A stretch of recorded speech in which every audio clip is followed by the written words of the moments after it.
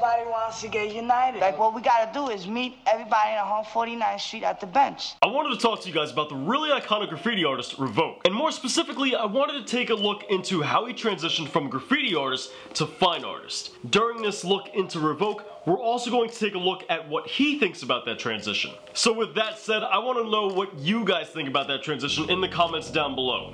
How do you feel when a graffiti artist transitions into fine art? I ask because I know fine art isn't really popular amongst graffiti artists. And while over the last decade it certainly has grown in popularity amongst graffiti artists, that's merely just a drop in the pond. Now this is a pretty long article, but I'm going to link to it in the description down below just in case any of you guys are interested. You can go ahead and check it out down there. For the sake of time, we're going to go ahead and summarize this. He starts off by saying how he's done graffiti for the past 28 years and he's mostly accomplished what he wanted to do. He also makes note and says that he painted graffiti for graffiti's sake.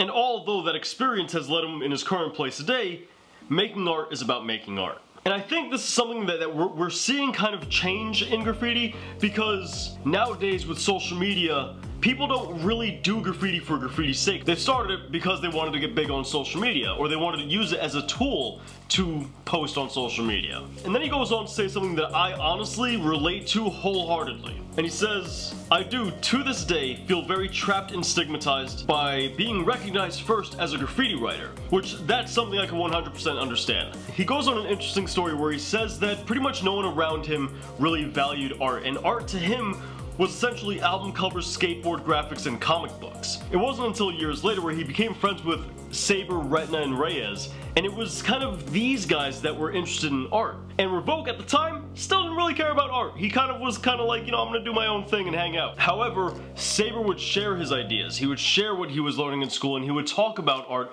around Revok. And Revok was blown away when he saw a graffiti artist in a museum. That blew his mind. He couldn't handle it, man. He couldn't fathom it. Now, this is another part I found really interesting. Around the year 2000, he began questioning himself and why he did what he did. Why he did graffiti.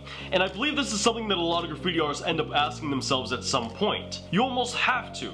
Especially if you started graffiti younger and you did it illegally, you come to this point where responsibility trumps out what it is you want to do. And while you may want to go out and paint graffiti, you're gonna get to a point where you can't. And that's where this question begins. Where then you begin to kind of second guess why it is you're doing what you're doing, and if there's a different way to go about doing this thing. He goes on to say, what's the point of doing this, you know? I was constantly trying to find new ways to keep my graffiti interesting and continue evolving it. But at a certain point it started feeling redundant and boring.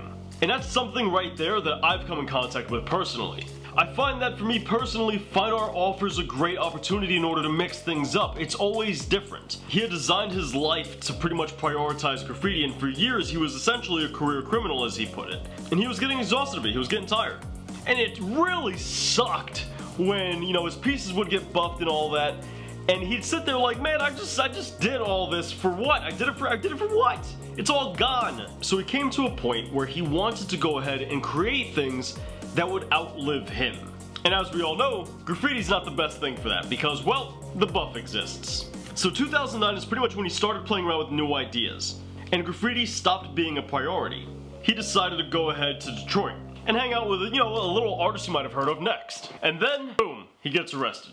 He spends a couple of months in jail, which he says was probably one of the best things for him, honestly, because he had a lot of time to sit there and think. Think about what he was going to do with his life once he was released from jail. And upon his release, he decided he didn't want to do any kind of gestural painting. He wanted to find an unfamiliar means of creating, because he knew if he went back to that gestural form of painting, then he would revert back to graffiti and use that kind of as a crutch, and he didn't want that. So he needed to find a new means of creating. And it's at this point that Next went ahead and helped him kind of get into woodworking a little bit, because Next knew a lot more about that. And over time, Revok would gain an interest in the more mechanical means of creating. He wanted to capture a way to get the excitement of using spray paint for the first time, and he ended up developing a tool that holds a bunch of cans. I'm sure you guys have seen him use it. It's what he uses to draw fancy lines on walls.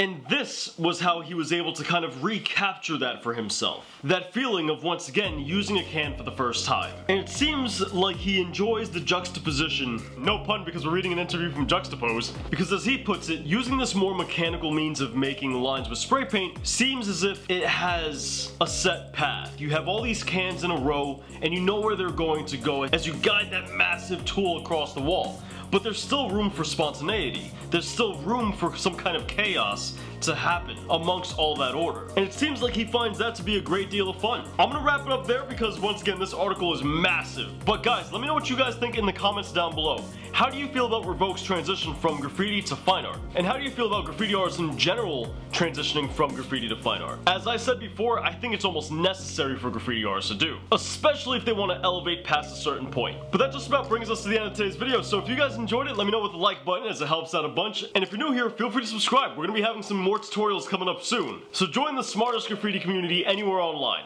I'll catch you guys next week. Thank you for watching. Peace.